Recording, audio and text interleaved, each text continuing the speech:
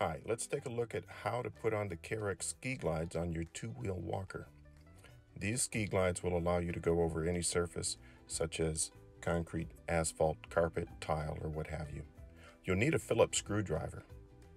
What you do is you just take the rubber caps off the rear legs, insert the Carex ski glide, and tighten up the screw using the Phillips head screwdriver. Now, it would help, don't do what I just did and put it on backwards. It would help if you put it on the right way. So just loosen it up, swing it around so the ski points forward, and then tighten up in place. And you're ready to go. That's the Carex ski glide for your two-wheel walker.